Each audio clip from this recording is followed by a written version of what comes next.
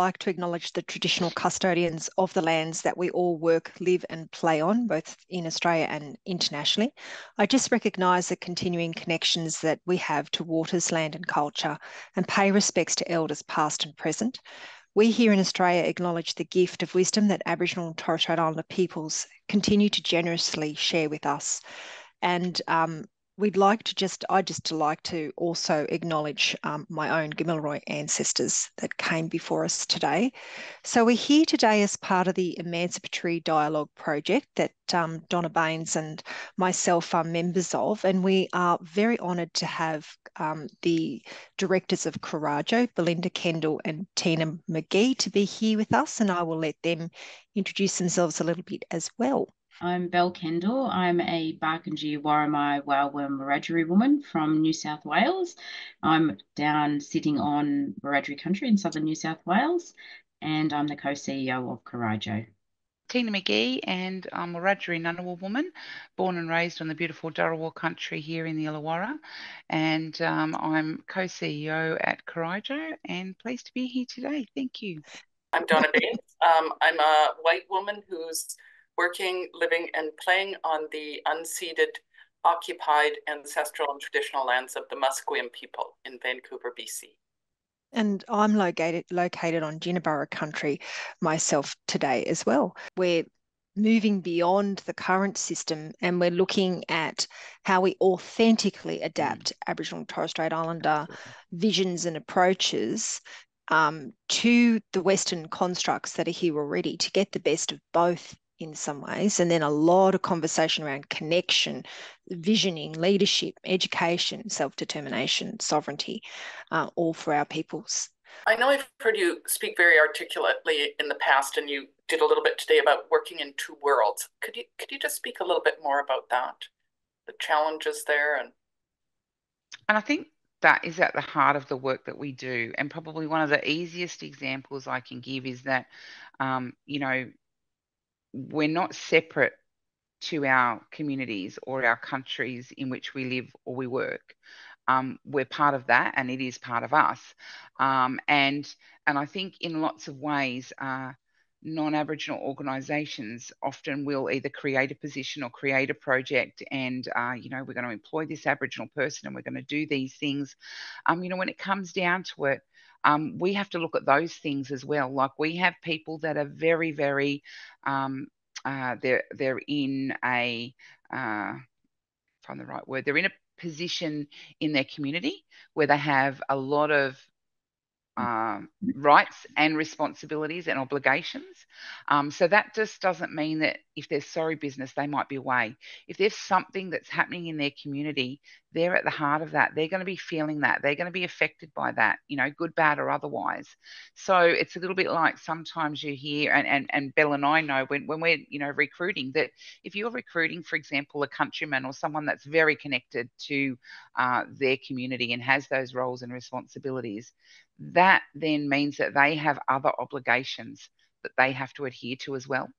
And so sometimes we see, where people have either employed Aboriginal people or created projects, but then been put off by the fact that they've got so many other obligations that they need to. So in one hand, it's a little bit about wanting the richness that that person brings and their culture and their all of the, amazing. And when I say amazing, it's just hard to articulate in words what that actually looks like, because it's really not just what it looks like physically. It's the emotional side and the spiritual and those connections and how a person makes you feel and what they can do. But if they've got those obligations in community, we know when we employ those people that we have to work with that. So it's not about, we don't view that as, oh, that person's had another day off because they've got another funeral to go to. They've got obligations that they need to fulfill. So, and we don't find that it impacts on our workload because, again, the environment that's created by all staff, not by Belle and I, by all staff, supports that. That's great. Anything, Belinda, would you add? Or I just think, exactly what Tina said, you're constantly navigating the Western world and the Aboriginal world, and especially around values.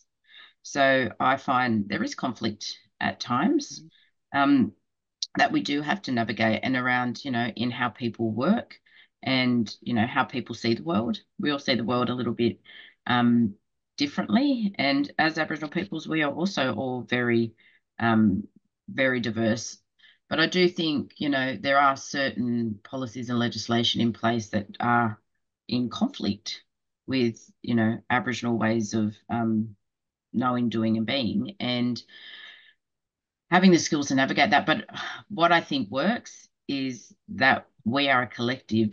So we have a support, a web around us to support us while we're doing that. We're able to bounce, you know, things off. Tina and I consistently have conversations every single day, and with our leadership team, with our whole team, around, you know, where there might be a road bump. That's probably a nice way to put it, where there might be a little road bump, and how we will navigate that to move forward. And then we draw on strengths again. So, you know, but it's quite often that Tina and I and the rest of the leadership team will say, okay, I'll be the one to have that conversation, or you should be the one to have that conversation. There's that relationship, or there's that knowledge. So it's a constant weaving, I suppose, a weaving of, you know, the team, to be able to support navigating those two worlds.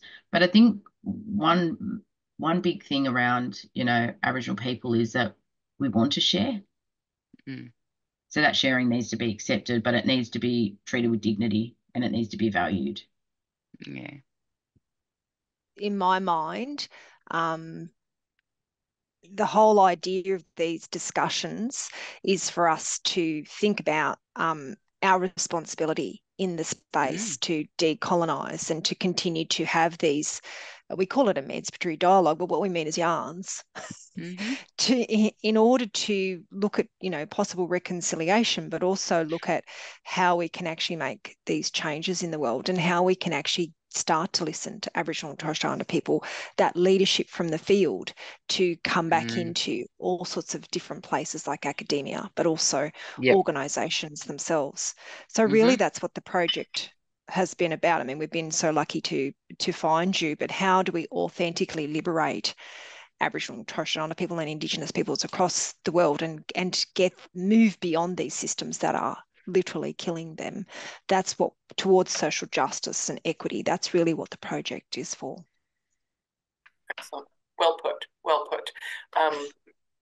Yes, and I think it's also worth noting that we wanted to, as part of decolonizing our research project, was to have a component in our findings that was oral tradition. So thank you to Belle and to Tina today for participating in this oral tradition of yarning and sharing our thoughts and our stories with the outside world. So thank you very much.